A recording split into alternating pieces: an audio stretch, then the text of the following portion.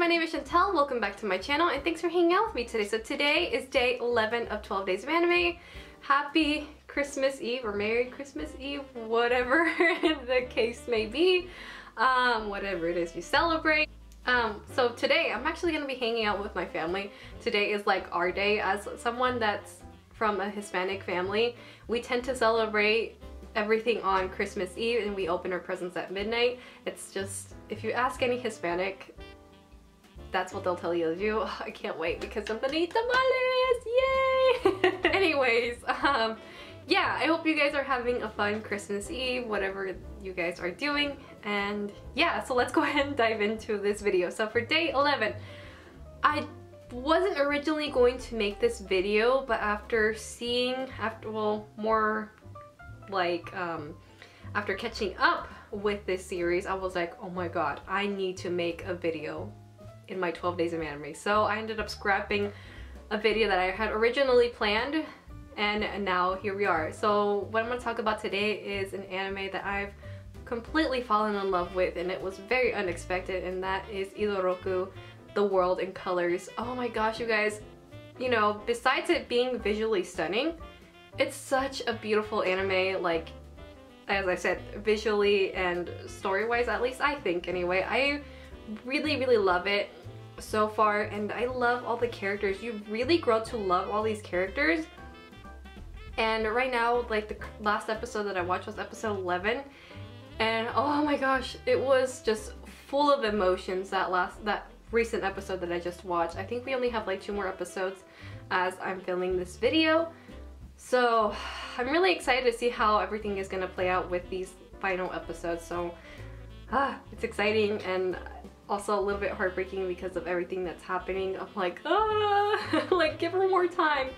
But anyway, let me go ahead and tell you guys a little bit what this anime is about. So this is basically about our main girl named Hitomi. For whatever reason, she cannot see in color. We don't know why exactly she can't see in color, and that's the reason why she was sent back into the past, which, by the way, her grandma sent her back in the past, and she didn't tell her and like why was the reason for her to go back in the past. And she sends her back to when her grandma basically was a sophomore in high school, because for whatever reason her grandma thinks that around that time she could help her. She doesn't tell her how she could go back into the, you know, to her current time either. So she's basically kind of stuck in the past, and she plops in the middle of a guy's room that she doesn't know, and she tries to sneak out, but like a few of the characters that we're gonna get to know see her coming out through the window, which was kind of hilarious. And you can definitely tell that she's just out of it and she doesn't know like the way everything works in this time period, which is pretty freaking hilarious to see her like trying to work things out, and she's just like, whoa, like what's going on, like everything is so low tech. Which, by the way, I forgot to mention, Hitomi also hates magic and she's a mage. We don't know the reason I can't even speak, oh my goodness, right away. It isn't until like as the episodes go on you start to discover slowly but surely like why exactly she hates magic. It isn't until I think it was episode 10 or somewhere around there, like almost towards the end, you find out exactly why she hates magic so much. And it's for a good reason, and it's a really sad reason too. And it's really cool, and especially I love seeing the relationship between her grandma and her. Like, they're literal best friends, and it's so cute. Also, the boy that she starts to fall in love with, for some reason, we really don't know why, anytime he draws, she's able to see it in color. And it's like the most beautiful, visually breathtaking thing that you see, like when you like see her finally be able to see in color. It's like, you're just so, you're like moved to tears. And unfortunately, like I said, it's only when he draws that she's able to see in color, and it's only his drawings for whatever reason. We don't know exactly why, and even she doesn't know why, and her grandma's trying to figure out like exactly like what is the cause of this, what's going on. But it seems like she has an idea why she can't see in color and only why the pictures.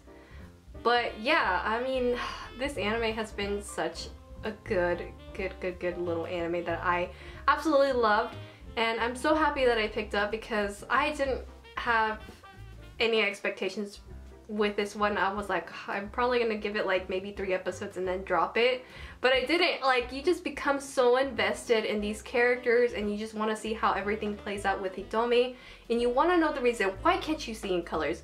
Why can't she, you know, like magic? Like, what's going on? Like why can she only see the pictures that this boy draws in color? Like, you just want to see the answers for yourself. And as I said before, seeing Hitomi change throughout each episode is very beautiful, but she's not the only one that starts to change.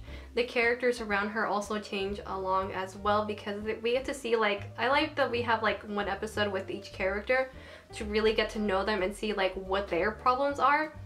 And like I said, you just start to like really like these characters, and I really like the characters because you kind of connect with them in a way, because I mean, they're high schoolers, they're going through high school things. There was one character where she was like, she didn't know what she wanted to do with the future, and everyone else around her knew what they wanted to do, but in the end she decides to live in the moment and not worry about it.